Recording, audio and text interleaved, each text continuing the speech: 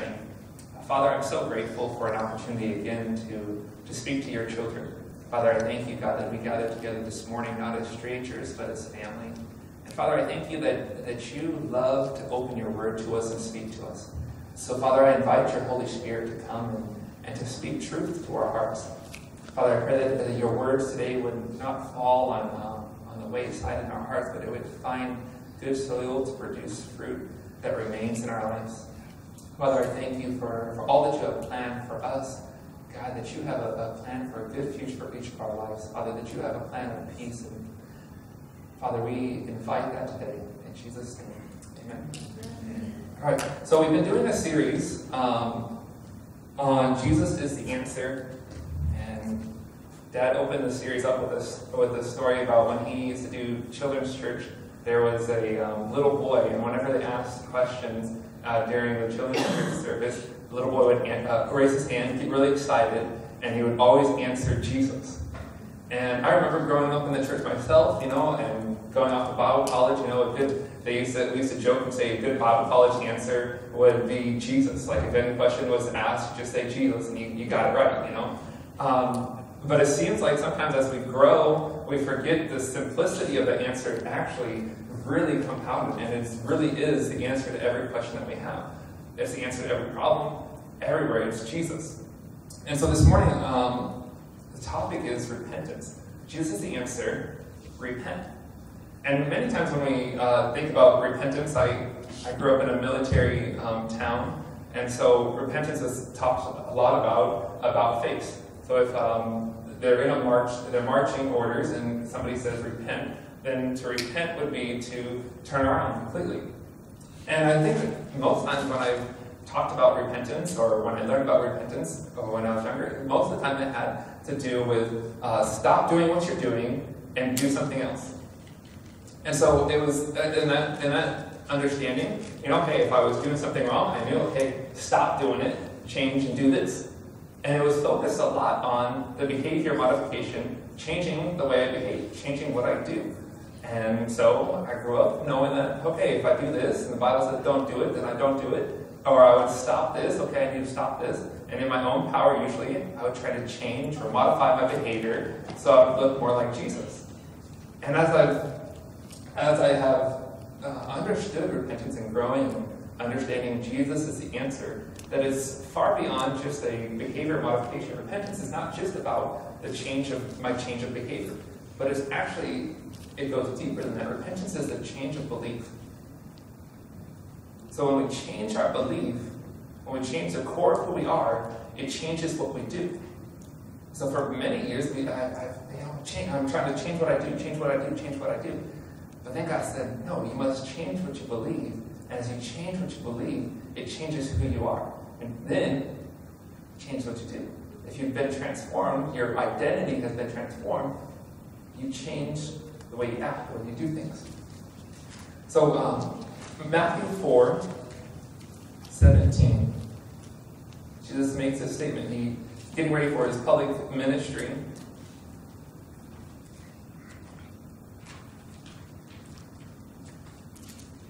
In Matthew 4, verse 17, it says this.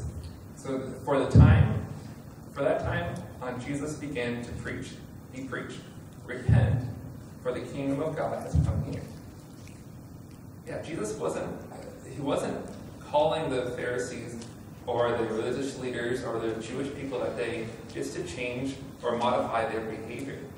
If we know anything about the religious leaders of the day, they were experts at changing their behavior. They made laws upon laws, right? So that they would not even get close to breaking the true law of God. So they lived all these things out in order to modify what they did, hopefully not to break the command of God. So Matthew 15 is a little story of Jesus confronting this.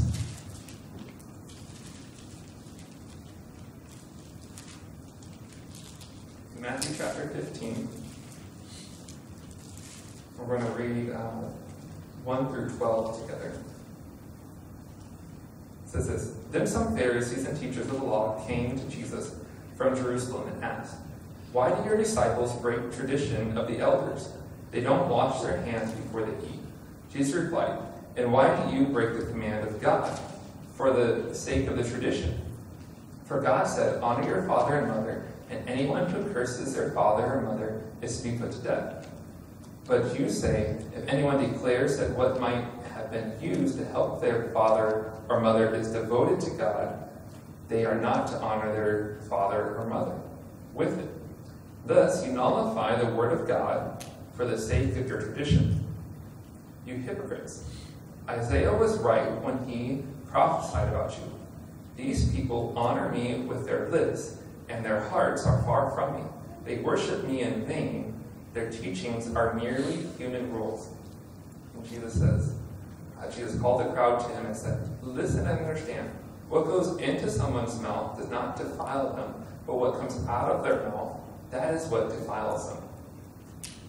So here again, Jesus is emphasizing here that it's not about what they are doing. So they made these laws outside the laws in order to protect themselves from breaking that. And he mentions this passage in Isaiah, which is where the heart of this message will come from, is verse 8 and 9, that these people honor me with their lips, but their hearts are far from me. They worship me in vain. Their teachings are merely human rules. And so one passage in the New Testament that always makes me ask, like, when I read this passage, I always check myself with God. I say, God, is this, could I be one of these people? There's a passage that mentions that there be many that come to God and say, Lord, Lord, right? But he'll say, turn away from me, for I never knew you. So they say, there's these people that they did all these good things for him. They fed the poor, they clothed people, but then he's going to come to them and he's going to say, hey, I never knew you. And every time I think about this, I think to myself, wow, do I know God in my heart? Do I believe him in my heart? And does it produce the good works that I do? Or am I chasing after the good things that I do and never knowing him or believing him in my heart? Am I just changing my behavior, but not truly believing on him in my heart? So I believe that what we do comes from who we are. And that's where Jesus is. This is where Jesus really gets at with the religious leaders and with us today. He would ask us, he would tell us, what you do comes out of who you are. So, and who you are, so sometimes I say, oh, who am I? So I'm Andrew Castrova, I'm Pastor Bob's son, I'm a husband to Rachel. But who you are really is the core of who you are. What you believe, it's your essence, your character, who you are. So out of that comes what you do. And you're like, oh, really? Well, I can give a little example. So I had a friend tell me a story this week of their daughter. And their daughter, they train their daughter in their home, to love Jesus, to be kind to your neighbor, to share her toys. She was younger in elementary school. To share her toys, to be kind, to love the little girls that she's playing with on the playground and everything like that. Well, then, and at home, and when the parents were around, they saw that. They're like, okay, she's behaving correctly. She's following our rules in our home. She's doing well. Well, one day they get a phone call from the school. And he was like, we got a phone call from the school, and of course, the school called and said, your daughter is the best student ever. She's friendly to everybody. She's the model student. She studies really hard. She makes great grades. Even when we have school assemblies, we bring your daughter up and we stand her up on the stage and tell everybody, you need to be like I'll give her name was Maggie. So you need to be like Maggie. You guys know that wasn't what the school never calls to say that, right? No, they called because Maggie had said something really negative to her neighbor. So he goes, we admit, Maggie, they usually got phone calls because Maggie was a school bully.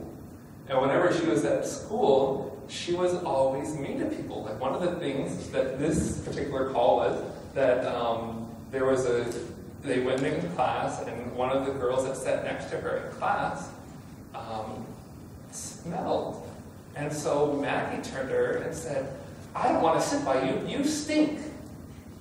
And the girl cried and then went home and told her mom what Maggie had said, then the parent called the school, and the school called, these parents and said, hey, what's going on in Maggie? See, Maggie had learned how to behave.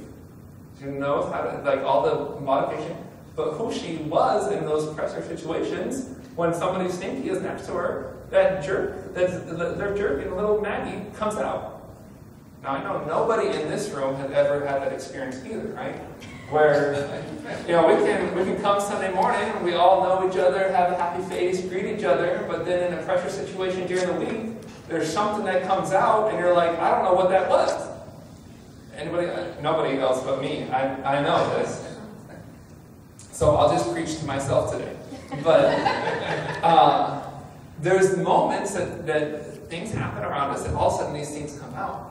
And I believe, like Jesus gets at, this is something that's going on in our heart, a belief, a wrong belief that we have in our heart, and it comes out in everyday life situations. Sometimes it may be because of stress, maybe something's good going on, and you realize, hey, how prideful you are. Hey, your life is going great, and all of a sudden you're like, yeah, I got it all together. Well, wait a second, there's probably some pride. What are you believing in your heart? So this morning, I want to go through a tool that will help us to work on this repentance. Finding out where in our hearts we do not believe Jesus is the answer. And it will help us that in moments of life when things happen, we're like, whoa, where did that come from? Okay, let's examine our hearts, find out where this unbelief is so that we can submit. Our goal is, right, as disciples of Jesus, to submit all of life to the Lordship of Jesus. So sometimes we realize that part of our life is not submitted to the Lordship of Jesus. See, I believe He is calling us to change, but He's calling us to be more like Him. And it's on a belief level that we become more and more like Jesus.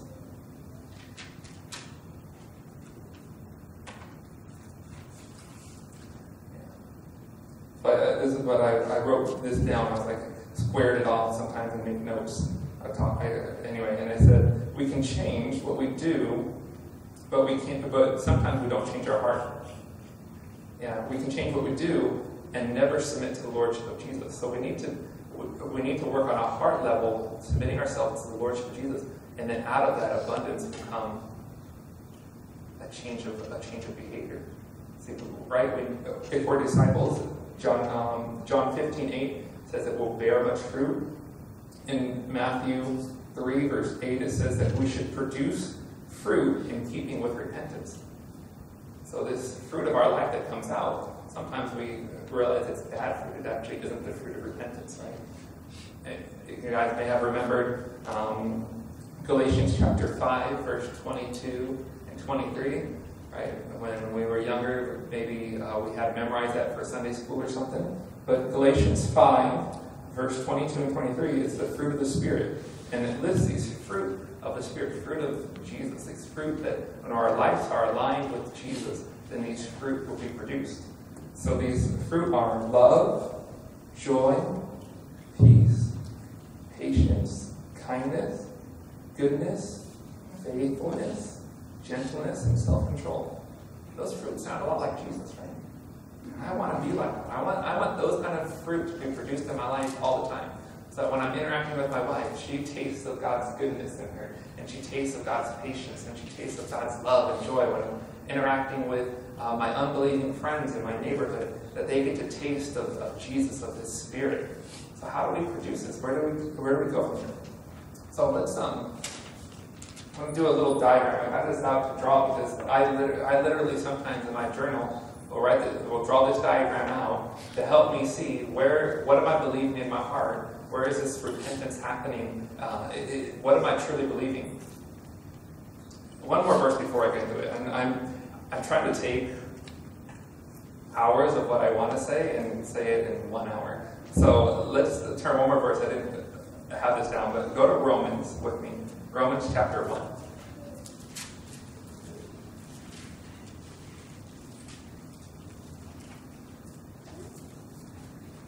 So Jesus is saying it's about what's in you, and it comes out, right?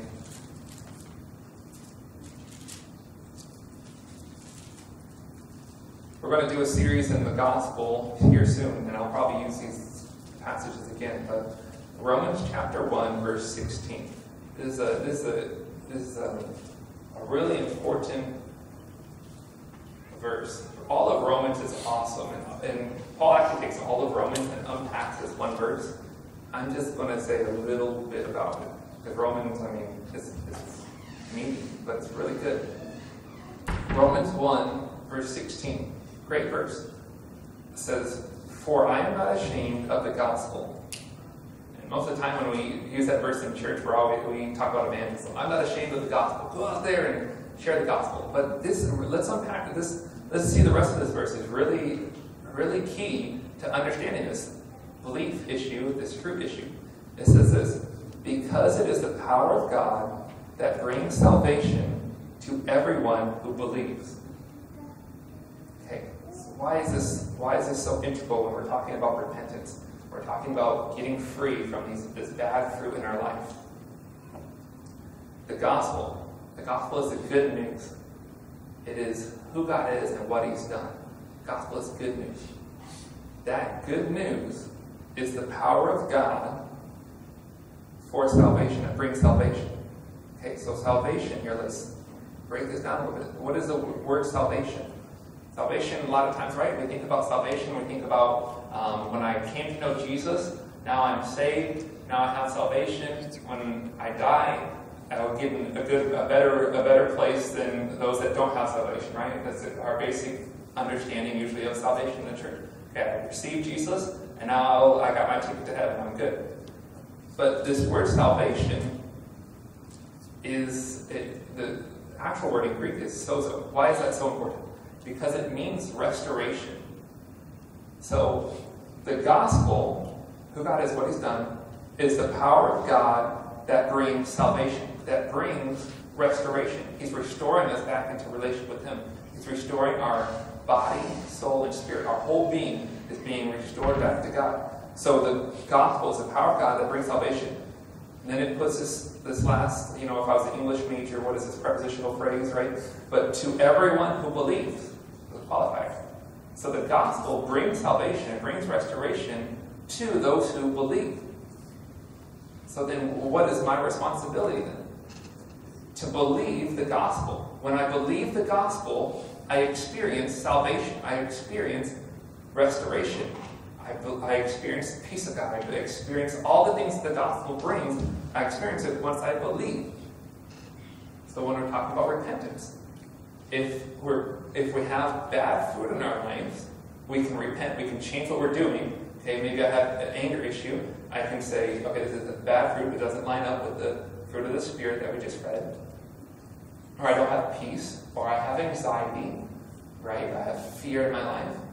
Doesn't line up, so I can change. I can say, stop that, right? Anybody told you that before? Stop that, or don't worry, be happy, right? We get those, But sometimes it goes deeper than that. Okay, I'm not going to fear. I want to be happy. I'm not going to have peace. Okay, be happy.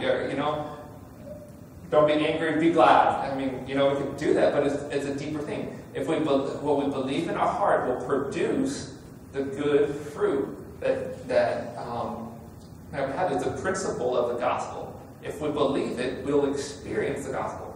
So let's look here. I'm going to use one example today, but I'm going to start with a tree. So we're talking about. I'm not going to squeal, right? Okay. I'm a great artist.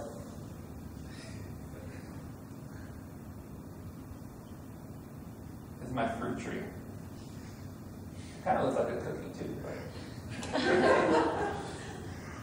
Alright, but it's a fruit tree. And so we have the fruit that comes in our life, right?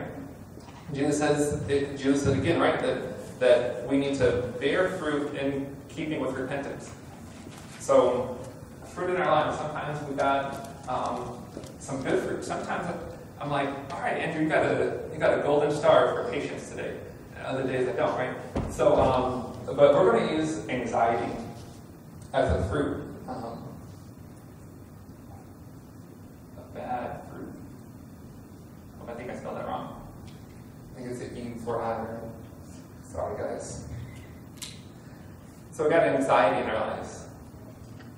What would be an example of a reason to be anxious?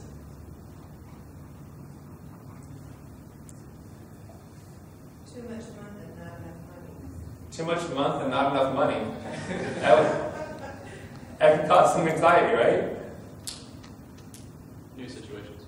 What's that? New situations. New situations. You're in a new environment. You're like anxious about it. It's causing some, I don't know about this, right? What's that? Job searching. Am I ever going to find a job? I just went to 5 years or 8 years of college, right? Get my undergrad and my graduate degree. Now I got to find a job. I know some Purdue students, some UW students, and that can create some anxiety. Or I'm in school, I have to take the tests. I'm in school, or Dion, right? Dion had to take a test to get to Epic this week. Like that can create some anxiety, right? So there's some things in our life that cause anxiety. I don't think anxiety in itself is a sin, right? Sometimes we have feelings that come up in our heart. Sometimes there's frustration, or sometimes there's anxiety. But sometimes our feelings can show us that in our heart there's a belief that is off. So it's not in line with the fruit of the Spirit. I'll give an example for Rachel and I. When Rachel got a diagnosis from the doctor that she had that her health issue wasn't healed, it created anxiety. So this is the fruit. And the question that I always ask myself when I'm thinking about the fruit is the question is like, what do I do?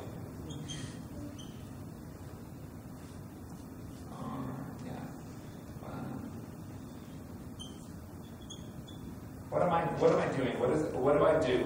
Like, what is the thing that I'm examining that is off? Am I getting angry? Do I have anxiety? Do I have a lack of peace in my heart? I want to use this question, and sometimes I don't always draw the truth, but I will always ask that question. What do I do? What am I doing? What action am I experiencing, or what emotion am I experiencing? What thing am I experiencing that is not in line with the fruit of the Spirit? So one time I was in conversation with Rachel about this, and she was really anxious. Actually, there was a time a couple years ago where not only dealing with anxiety but depression, and just in a really wasn't experiencing joy. Like I was like, it's really evident there's no joy in her heart. And so I was asking, what's going on? What are you doing? I see this anxiety. What's going on? And Rachel is identifying with me, hey, when we received the diagnosis that we did, I mean, it really got to me, like what I'm believing about myself, about this situation. And so the second question is, okay, what am I doing? You're examining what you're doing. The second question that I asked is who am I?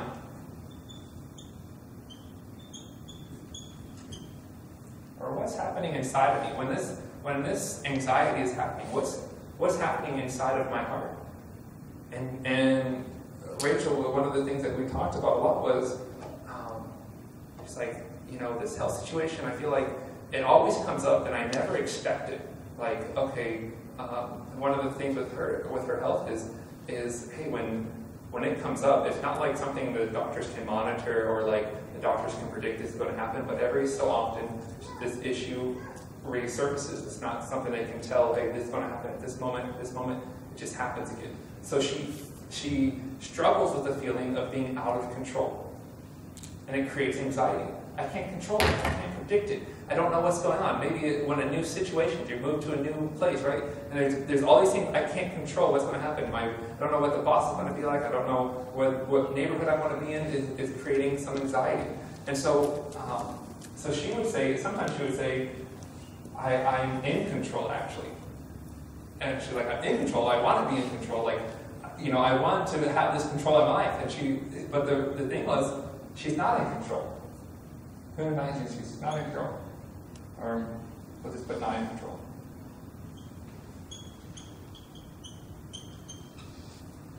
And one of the things with this process is it really takes some honesty. You to be honest with what's going on in your heart. When your experience is fruit, what is happening? Let's ask some questions. And sometimes it isn't as quick as, okay, ask these two questions, and boom, all of a sudden you got what the result is. Sometimes just continue to ask yourself the question and be honest. What are you experiencing? I'm experiencing anxiety because I want to be in control. I can't control anything. She at the time also she was working at a daycare and had 20 kids in her room with one just herself. It was a terrible situation. She's totally out of control. She can't control the kids. She can't control our health. She can't control our finances. She can't control anything. I'm out of control. And it's causing anxiety. So this is where it turns on our fruit, who we are, what we believe about, what are we believing about ourselves. It changes to what we believe about God.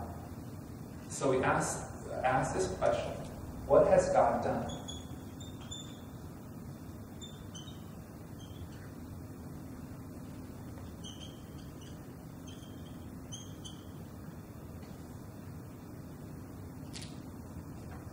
So in these moments of anxiety, feeling out of control, what do we believe about God? What is this showing us that we believe about what God has done?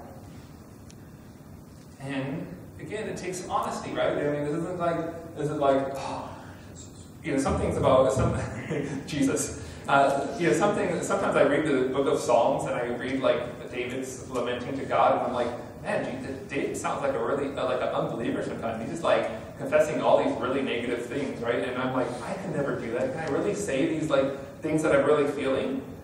But our confession brings healing, right?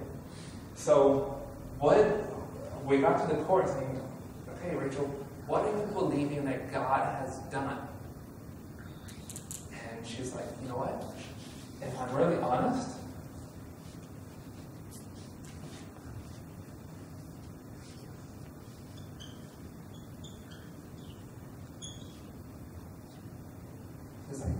I really believe God's abandoned me.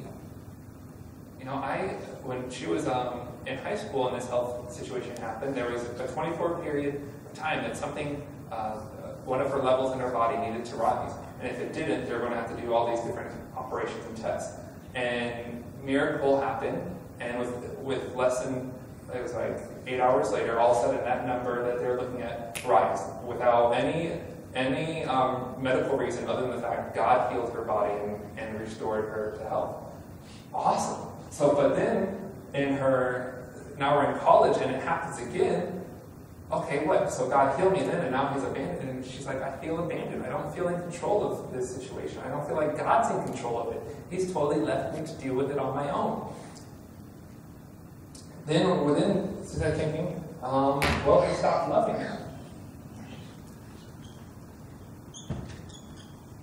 That's a hard one. Like, I don't know, maybe you've been in that situation where, I feel like God is loving, He's accepting of me, He loves me, but then this situation happening, what is now all of a sudden God stopped loving me? Sometimes we have to be honest. Maybe that's some belief that creeps up in our heart.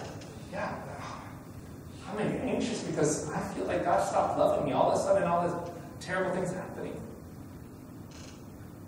What else? And we get down to it, and it said,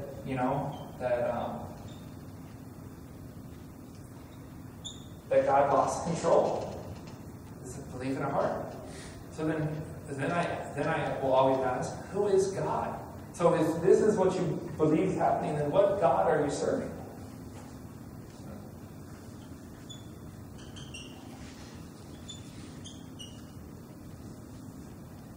Who is God in this situation? If I'm honest, I believe that God is distant,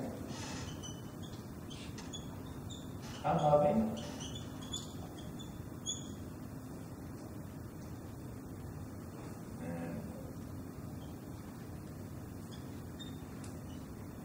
but impotent or not powerful.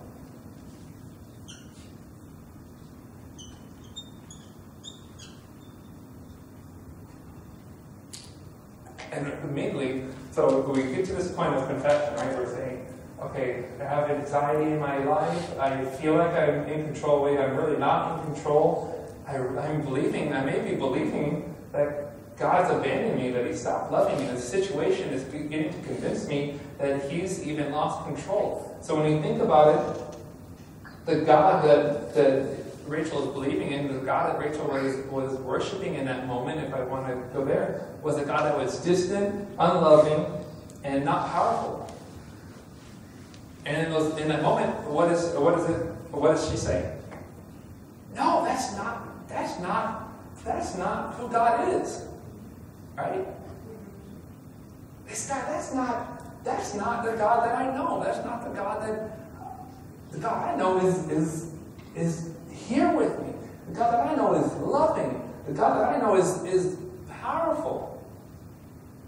And sometimes in my situation as a missionary, I get like financial support. That people around the globe, they send me monthly support, and there's sometimes that things are like all good, and I got the full paycheck, and we're like, okay, we pay our bill. And some months where it's a little tighter, and sometimes I have to remember. So all of a sudden, that will create anxiety in my heart.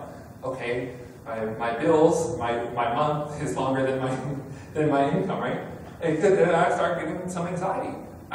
Sometimes I get some fear. What's going to happen if I don't pay this bill, or what's going to happen at the end of the month when I know the insurance comes out on the 30th of every month? What if I don't have that money for that thing? It creates some fear in my life, and I start believing some things about me. Hey, I'm not able to provide for myself. I'm lost. I'm no good. What are people going to think about me? I can't pay my bills. What do people want to think about me? I'm living on faith, and God isn't providing for me. I start thinking all these things about myself, right? And then I start thinking things about God. If I have fear in my life, I'm thinking, well, God's forgotten about me. God's not going to be my provider. Who is the God that I'm serving? A God that doesn't care about me, that has left me for my own. Right? And I get to that point too, and I'm like, no, that's not what I believe. So I could be at this point, okay, Andrew, don't worry about your bills that we pay. I can just deal with it there. I got fear about my bills, okay. Or Rachel got some anxiety about the issue with the health thing, okay, just don't worry about it. Or whatever situation you're going through that's causing you situation, you can do the Christianese, okay, don't worry about it, just stop it, just repent, line of Jesus is cool. But when we get down to this level and we realize that it's actually a belief issue, a worship issue that is causing this anxiety, then true repentance can happen. A change of belief in our heart. No, this isn't what I believe about God.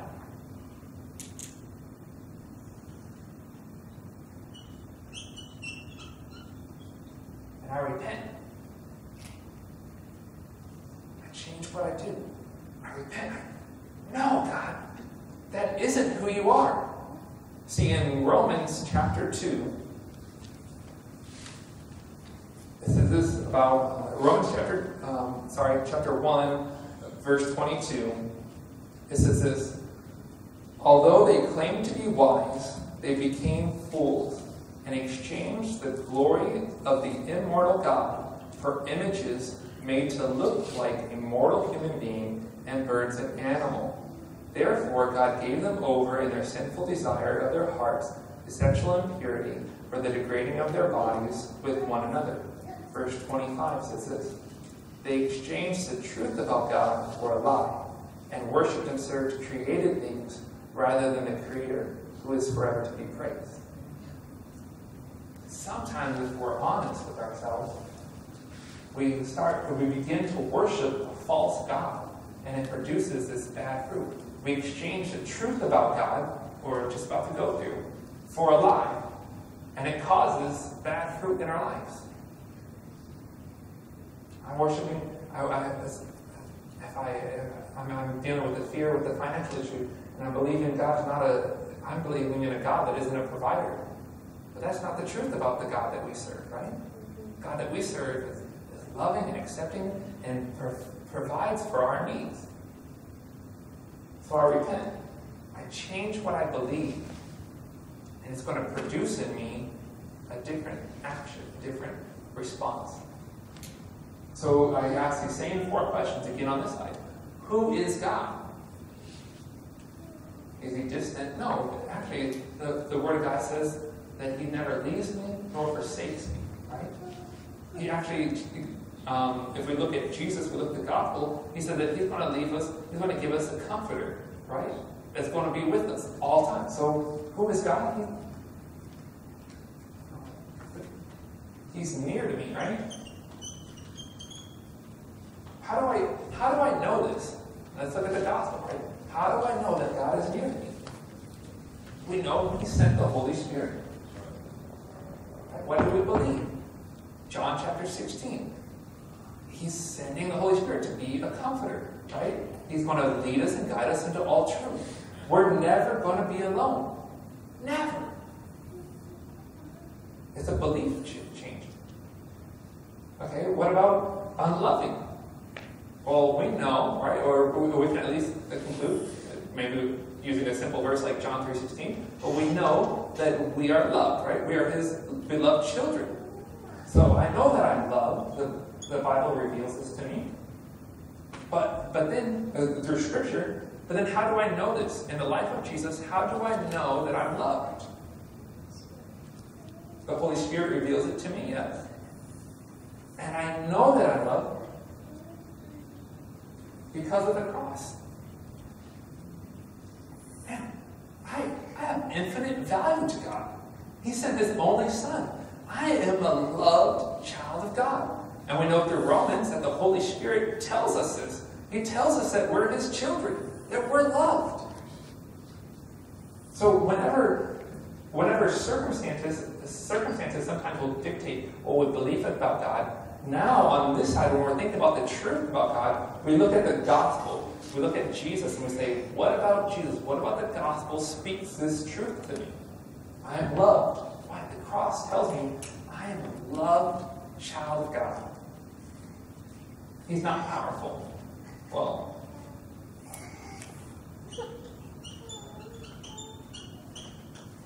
right? We know that he is powerful. Well, how do we see that in Jesus? How do we see the power of God demonstrated in Jesus? Well, we can say, especially when we think about healing, we can think about the healings that Jesus did. I mean, he showed power over demons. He showed power over blindness, over all sorts of sickness, right?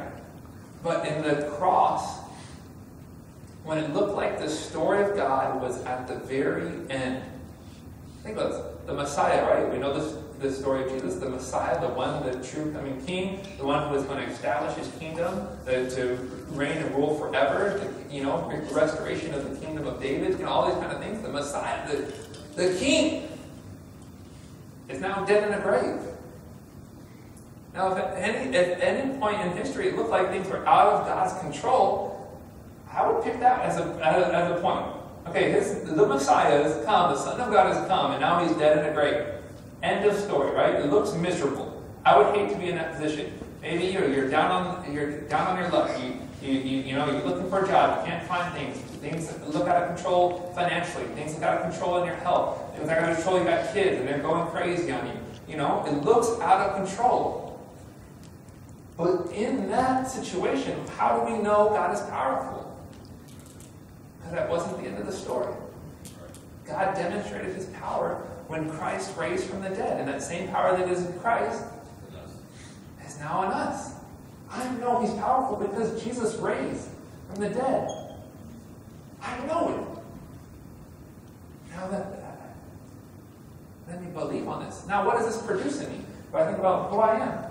What does this change about who I am? Oh, I'm a child of God. Right? I have the power of the Holy Spirit living inside of me. Right? Man, now what does that produce in my life? Oh, peace. Peace. No matter what.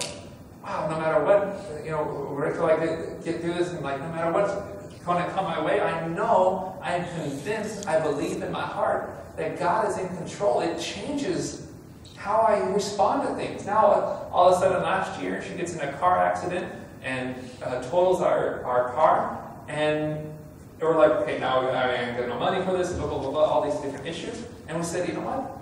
God's got this. A totally different response than what it was before. Like, okay, God got this. 3 days later, somebody called us and gave us a $13,000 car. God got this. We're not just talking financially, but in any situation, though.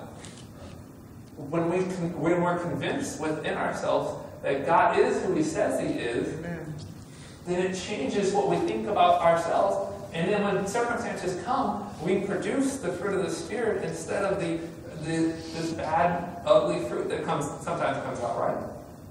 And sometimes, hey, I'm a work in progress, right? Amen. I told you guys a couple weeks ago, right? Like I'm an unbeliever. Sometimes I got unbelief in my heart, and I'm still working on making Jesus the answer in every area of my life. And this is what this repentance is about. Finding those areas in our heart that we still haven't put Jesus as Lord of our life. We still aren't believing the truth about God and causing this ugliness to be produced in our life. But when we get to this point of repentance, we say, no, it's not true. Help me believe. I think we've said that a few times, right? Help me believe. I mentioned that the father who took his son to Jesus to be healed, and he said, if you can heal my, I think it was a son who was demon possessed, if you can. And he said, if I can, come on, I can. And then the father's response was, help my unbelief. I believe, but help my unbelief. That's our same prayer today. Again, when we get to this point, we got this, and we realize, wow, this is what I'm really believing about God. And I say, God, help my unbelief. Why? Because God gives grace to the humble. Amen. That's right.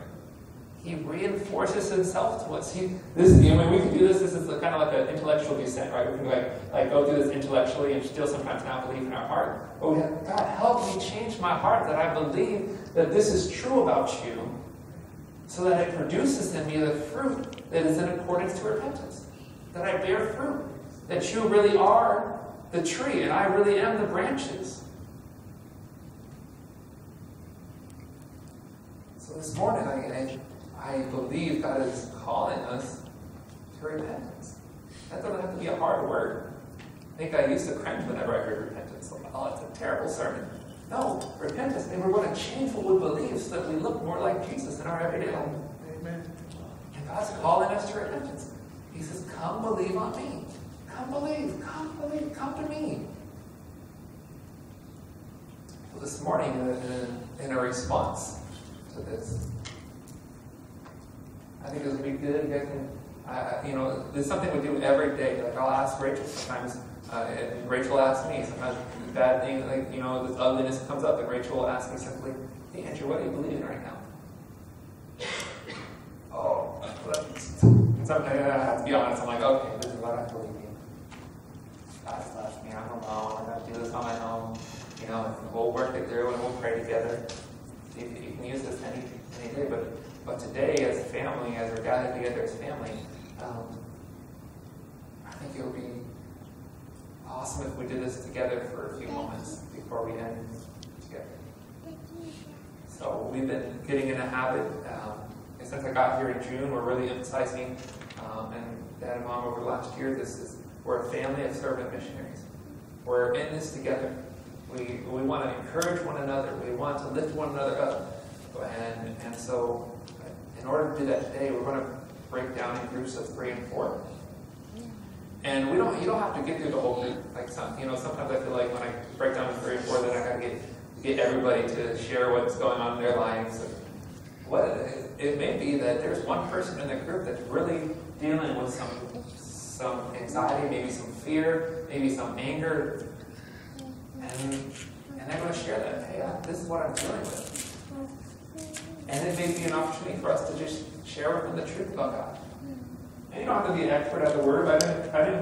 And the reason why I didn't use any scriptures today, because I was like, you don't have to be an expert in the Word to work through this.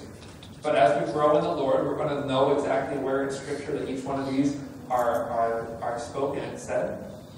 So we're going to work, we want to work towards that, knowing exactly where it is to work. But for now, we're going to know these characters about God. And it's going to produce in us good fruit. So why don't we take the next 10 minutes break down in groups of 3 and 4. You don't have to know everybody in a group. You can mix and mingle. But let's take a time and just ask, Father God, hey, is there an area in my life that I need to repent? That I need you to help change some belief in my heart? So I'm going to pray, and then we'll break down in groups, and then just ask the question, what are you believing? So then each one, you can maybe all share together, or maybe there's one person in the circle that just says, man, this is what I'm believing, and you spend the next 10 minutes just focusing on one person. That's all right, because then during the week you guys can do this. We don't have to just do this on Sunday morning. So let me pray with you, and then go ahead and get in groups of 3 to 4. Father, I thank you for your word this morning. I thank you that you're calling us to believe more on you. And when we believe more on you, it changes us. We thank you, Father, that we are your loved children. So, Father, as we break down in groups, just confess to one another some of our unbeliefs. Father, I pray that there would be healing that takes place in our hearts, that we would believe on the truth, and we would experience freedom, we would experience the fruit of your Spirit. I pray these things in Jesus' name. Amen. Go ahead and break down in groups of 3 and 4. Share something that God was maybe revealing to you today. And then pray for one another as we close.